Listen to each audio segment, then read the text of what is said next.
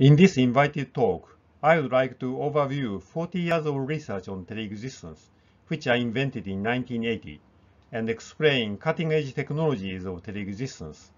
We will also discuss several problems to be solved to attain the telexistence society and foresee the future that telexistence will develop and create. Telexistence is a concept that denotes an extension of human existence, wherein a person exists wholly in a location other than his or her actual current location and can perform tasks freely there.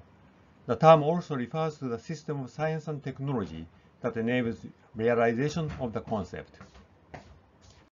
The location that differs from the location where you physically exist can be a real space or computer-generated virtual space, and the latter case, that is, telexistence in a virtual space, is usually called virtual reality.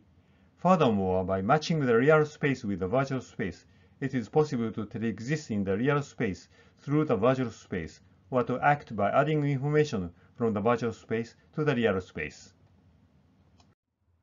The realization of telexistence is done by virtually creating a state in which a person enters a robot or wears a robot like a suit. The left figure in this slide shows a system called a powered suit or an exoskeleton human amplifier, in which a human wears a robot-like suit to expand his abilities and enable work in dangerous environments without losing human abilities, such as judgment from a broad viewpoint or dexterous eye-hand coordination. However, there are several drawbacks to this system. The first is that it is extremely difficult to operate the system automatically, as the robot's own movements will cause the human body to move as well, making it incompatible with AI-based automation. The second disadvantage is that the user suffers damage when the robot breaks down, and the third is that the robot cannot be used without going there. Telexistence acts as a virtual exoskeleton human amplifier and eliminates those shortcomings. The user is in the center of the right figure in this slide. He is connected to several autonomously intelligent robots. One of the robots, the left robot, is used for telexistence. Even though the user is remote, he puts on the robot as if it were a suit and realizes the state of being inside it.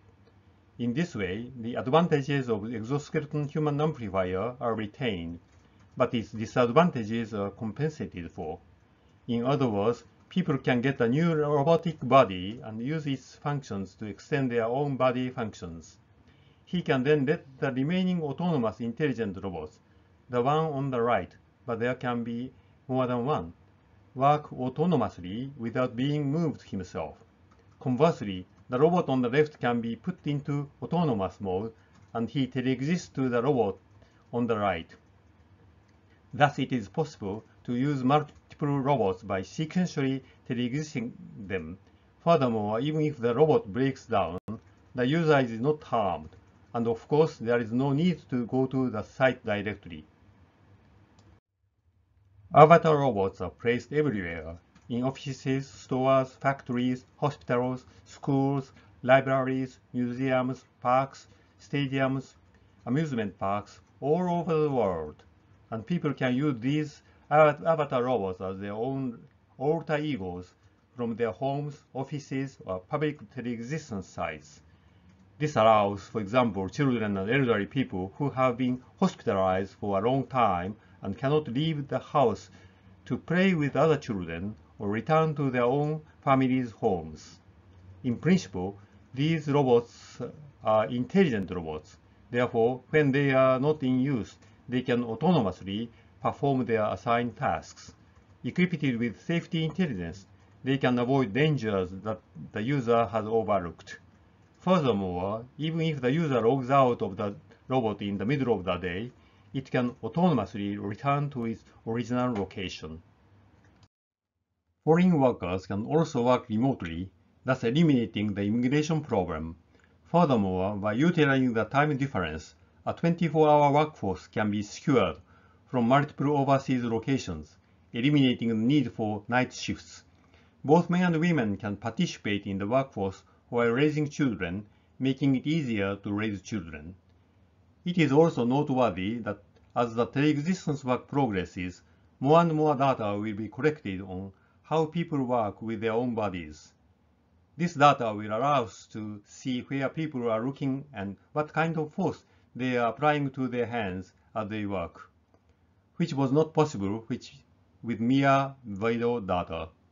Currently, there is no big data that can be used as training data to teach the flexible and skillful work of humans to intelligent robots, and deep learning has not been achieved.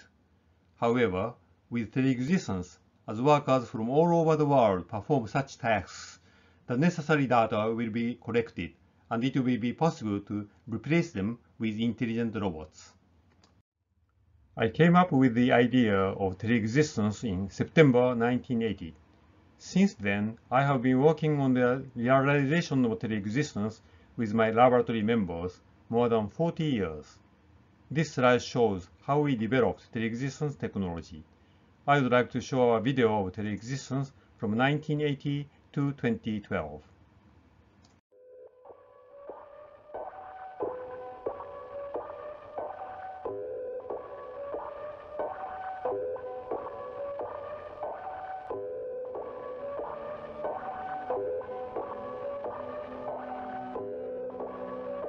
Telexistence allows a person to experience a real-time sensation of being at a location other than their own and to interact remotely with real or virtual environments. In 1980, the concept of telexistence was first proposed by Professor Susumu Tachi. Its feasibility was demonstrated through the construction of alter ego robot systems. It was first published in Japanese in 1982 and subsequently in English in 1984. Telepresence and telexistence are similar concepts that were proposed independently in the USA and Japan respectively. However, they differ in the aspect that telepresence does not include existence in a virtual environment or existence in a real environment through virtual representation. In 1985, a method for mobile telexistence was proposed and its feasibility was evaluated by developing a tele-vehicle system that can be driven remotely, providing both auditory and visual existence sensations. In 1989, a telexistence surrogate anthropomorphic robot called TELESAR, the first prototype of a telexistence master-slave system for performing remote manipulation experiments, was designed and developed, and a preliminary telexistence evaluation experiment was conducted. In 2000, telexistence in a humanoid biped robot was achieved by developing a telexistence cockpit under the Humanoid Robot Project, HRP. Furthermore, the advantages of human-like motion were proved. In 2005, a mutual telexistence master-slave system called TELESAR 2 was constructed for the Aichi World Exposition using retro-reflective projection technology, RPT. In addition to the conventional bidirectional verbal communication, simple gestures such as handshakes could be performed. In 2010, a mobile mutual telexistence system called TELESAR 4 was developed with master-slave manipulation capability. It was equipped with an immersive omnidirectional autostereoscopic 3D display called Twister with a 360-degree field of view. Using TELESAR 4, local participants at the event were able to view the face and expressions of the remote participants in real time. In 2007, TELESAR 3 was constructed, which can transfer visual information in a more natural and comfortable manner by accurately tracking the head motion of a person with 6 degrees of freedom. In 2011, TELESAR 5 was developed with a conjunction of 53 degrees of freedom for performing full-body movements. The transmission of haptic sensation allows the operator to feel vertical and shearing forces exerted on fingertips. The operator can freely and independently move the robot's head, upper body, arms, and hands similar to his own, while maintaining the head to arm vector intact. The operator can feel tactile and thermal sensations when touching objects remotely. We launched GST Axle Embodied Media project in 2014. In the project, we have developed a compact and integrated tactile sensation transmission module based on the principle of haptic primary colors. With Axle Embodied Media project, TELESAR 6 was developed based on TELESAR 5 system. TELESAR 6 realized full embodiment with 67 degrees of freedom by adding legs and improving hand motor functions, and expanded haptic information transmission by integrating haptic primary color modules. Since the size and degrees of freedom of the human and robot bodies are different, even if the angles of each joint are identical, the robot will not be able to move as expected. What is important is to control the vector from the camera to the hand of the robot so that it matches the vector from the human eye to the hand. The same is true in controlling the fingers. TELESAR 6 focuses on the vectors between the thumb and the other fingers, and devising and introducing a new control method to make them coincide in master and slave. A 6-axis force sensor, an acceleration sensor, and temperature sensors are embedded in all 10 fingers of the avatar robot TELESAR 6, and by processing the acceleration sensor information, vibration information is obtained and sensed as haptic primary colors. Each human finger is displayed with a dihaptic module that presents vibration and temperature, and a force display device. The force display device consists of a finger pad, a thread, a threader, and a small motor. The finger pad is pulled by the force of the motor, and the force sensation is first generated by the skin sensation caused by the deformation of the skin on the belly of the finger. When the finger pad is pulled with a larger force, the force is applied to the finger joint, and force sensation is generated by proprioception receptors such as the joint capsule.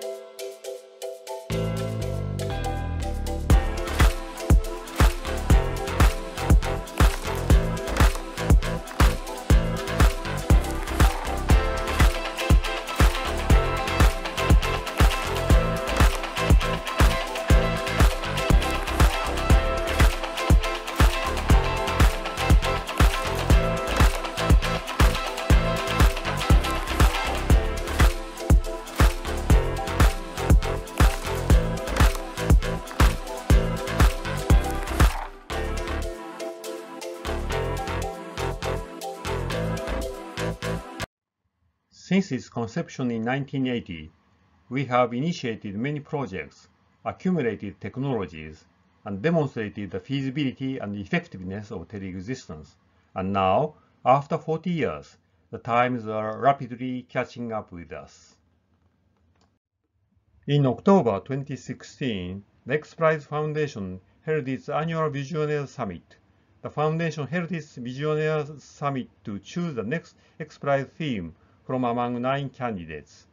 Over a 2-day period, 9 teams presented their theme proposals, and the proposals were screened by a panel of around 300 mentors, who included academics, CEOs, and venture capitalists. Team Avatar, one of the X-Prize teams, asked me to come to the 2016 summit to demonstrate our TELESAR 5, which they recognized to be the world's most advanced robot avatar. I agreed and presented the technologies over the 2 days with the help of the members of Tachi laboratory. The panel was impressed with the demonstration, and they picked Team Avatars as the proposal for the next X-Prize theme. The ANA Avatar X-Prize was then launched in March 2018, with the finals scheduled for 2022. In response to this movement, startup companies such as Telexistence Inc. have been born, aiming at the industrialization of Telexistence Avatar. In addition, KDDI, Nippon Steel and Sumitomo Metal Solutions, NTT Docomo, and Toyota announced prototypes for Telexistence-oriented products with a sense of presence and workability. As can be seen in this series of events, the times are steadily moving toward the creation of a new industry field of virtual teleportation industry, or Telexistence Avatar industry. In this context, social implementation is steadily beginning in industries such as convenience stores, which can be said to be the social infrastructure that supports society. A good example of this is the implementation of product display operations using Telexistence at the Lawson Tokyo Post City Takeshiba store, which opened on September 14, 2020. It is worthy of special mention that the robot was actually introduced and operated in the actual store. Gem through space with unique innovation born in Japan. How do you like a new body? A robot body. Wow, nice. Through Telexistence technology, you can go anywhere. Even if you are not there, it's like experiencing it firsthand. It's possible to be here and still do your work on a space station. I believe that with this Telexistence innovation, we can change society as well as how we live and work.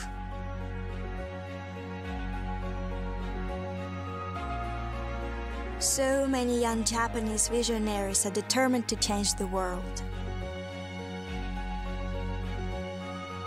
Passion driving technology for a better world. Find your Japan.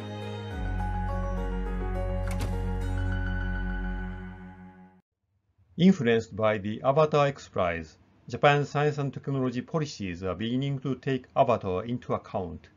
The first of the 6 goals of the Moonshot R&D program, which was launched in fiscal year 2020 under the auspices of the Cabinet Office's 115 billion yen fund, is to realize a society in which people are free from the constraints of body, brain, space, and time. We will challenge to realize a cybernetic avatar society and a cybernetic avatar life. In other words, the goal is to realize a Telexistence society. Owing to the creation of new industries such as tourism, travel, shopping, and leisure, it will greatly improve convenience and motivation in the lives of citizens, and it is anticipated that a healthy and pleasant lifestyle will be realized in a clean and energy-conserving society. With a view to the future, it will be possible to respond instantaneously from a safe place during disasters and emergencies, and this technology can also be used routinely to dispatch medical services, caregivers, physicians, and experts to remote areas. Furthermore, based on my 30-year cycle prediction, it is expected that a major step-up will occur again in the 2050s, and society will change drastically, and full-fledged Telexistence society will be realized at that time. With Telexistence giving people new augmented bodies and instantaneously transporting them virtually, it will empower humans to live more like human beings, greatly contributing to humankind in the years to come. Thank you for your attention.